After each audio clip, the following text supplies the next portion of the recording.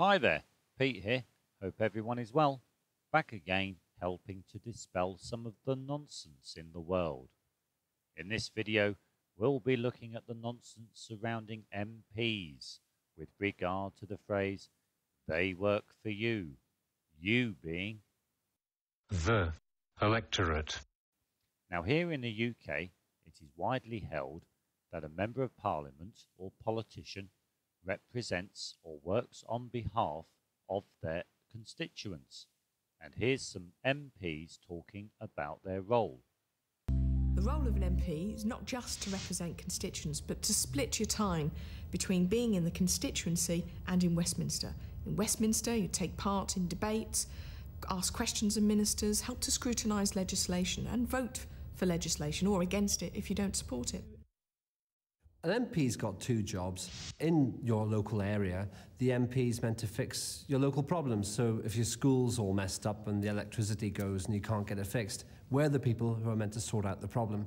Down in Parliament, we actually make laws. So we decide how much money a school maybe gets. We decide what you get taught in school. So in a funny kind of way, what we do here affects everyone from 8 to 80. So, do they have to vote as well, like we do with booths and crosses? I bet they've got cyber laser voting.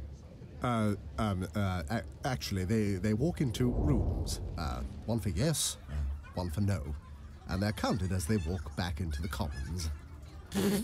It's not very technological, but it's been that way for hundreds of years, and it seems to work.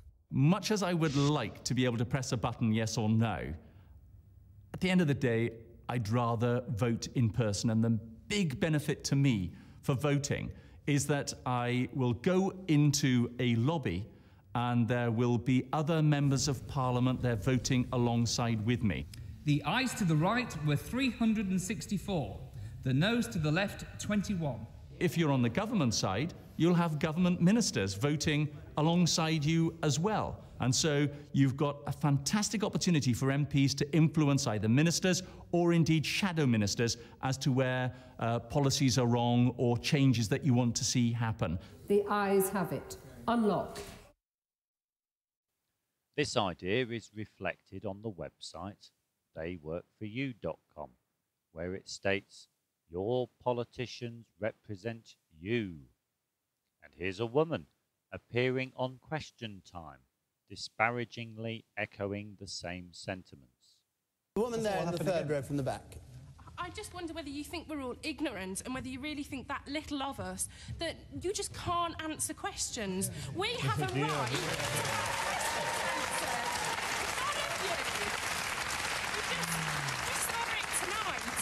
We saw it tonight. Teflon Dave, nothing sticks. He doesn't actually answer anything despite constant questions. Ed Balls, you're just as bad. You constantly say, I hear you, but, or however. Just answer the questions because you're just making a mockery of the whole system. What about him? Well, to be fair, I have to say, my overriding kind of opinion of tonight and the debate was that what we saw was we were so busy focusing on David Cameron and Gordon Brown bickering at each other that suddenly there's Nick Clegg in the middle and we forget to actually put him under as much scrutiny as the other two. What is it, sorry, since you're so passionate about it, what is it you feel you're not being told?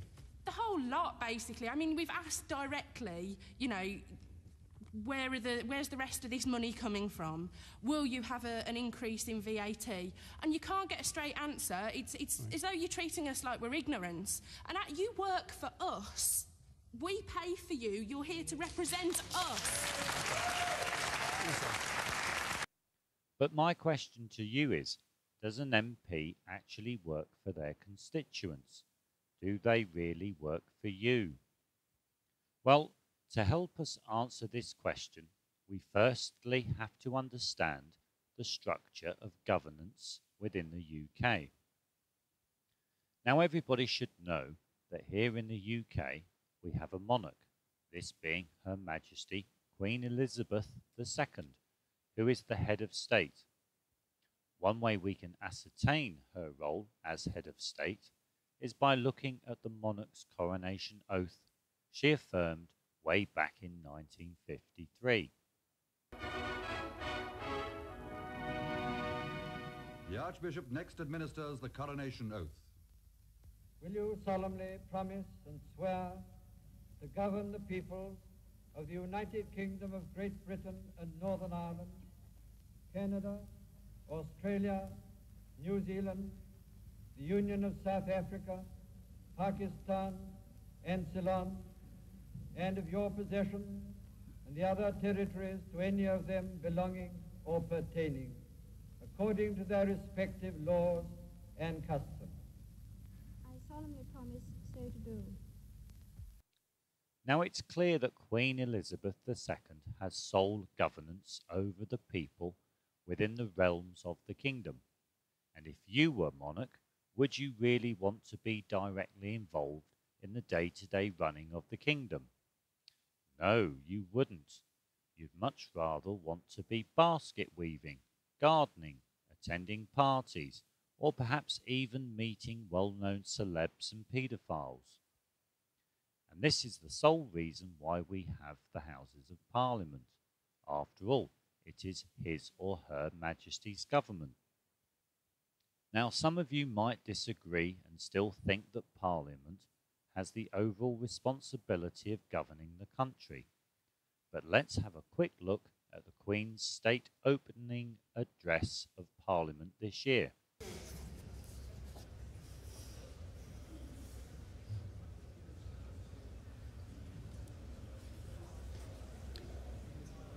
My Lords and members of the House of Commons, my government will legislate in the interests of everyone in our country. It will adopt a one-nation approach, helping working people get on, supporting aspiration, giving new opportunities to the most disadvantaged, and bringing different parts of our country together.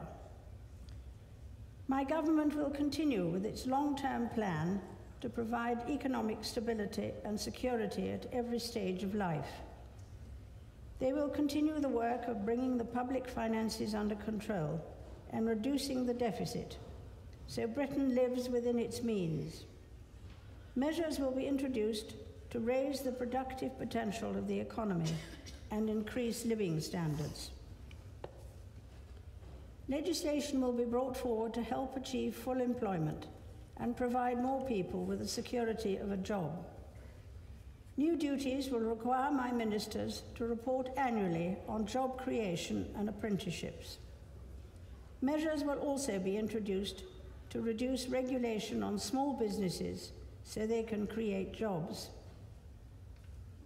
Legislation will be brought forward to ensure people working 30 hours a week on the national minimum wage do not pay income tax, and to ensure there are no rises in income tax rates, value-added tax, or national insurance for the next 5 years. Measures will be brought forward to help working people by greatly increasing the provision of free childcare. Legislation will be introduced to support home ownership and give housing association tenants the chance to own their own home. Measures will be introduced to increase energy security and to control immigration. My government will bring forward legislation to reform trade unions and to protect essential public services against strikes. To give new opportunities to the most disadvantaged, my government will expand the Troubled Families Programme and continue to reform welfare, with legislation encouraging employment by capping benefits and requiring young people to earn or learn. Now, from the clip we saw, can anyone guess what word referring to ownership stands out the most? Yes, you've got it. It was the word my. In fact, the word my appeared within Liz's speech numerous times, and according to the content of the speech, not only is it her government, all of the lords and ministers present are hers too. So with all this information, it certainly is the case the monarch governs the people of the realms through her parliament. Still not convinced? Well, let's ask the question, who actually pays MPs' salaries. Although many might think it is the UK taxpayer, they would be wrong, as it is in fact HM government. MPs are in fact employees. And to help us understand this, here's Liz with a definition of the word employee. An individual who works part-time or full-time under a contract of employment, whether oral or written, express or implied, and has recognized rights and duties. Also called worker. But you're still reluctant to give in, aren't you? Well, to drive home the final nail in the coffin, let's have a look at the oath or affirmation a newly elected MP has to swear in order to take up office. Welcome back. You know the drill, don't you? Yes. You going to swear? Firm. I swear. Bernard Jenkin, Harwich and North Essex. I swear by Almighty God that I will be faithful and bear true allegiance to Her Majesty Queen Elizabeth, her heirs and successors, according to law, so help me God. Thank you. You know the next stage is signing the test law. So Gerald, welcome back. Thank you very much indeed. Now, which of this interesting selection? I'd like an Old Testament, please. There we are.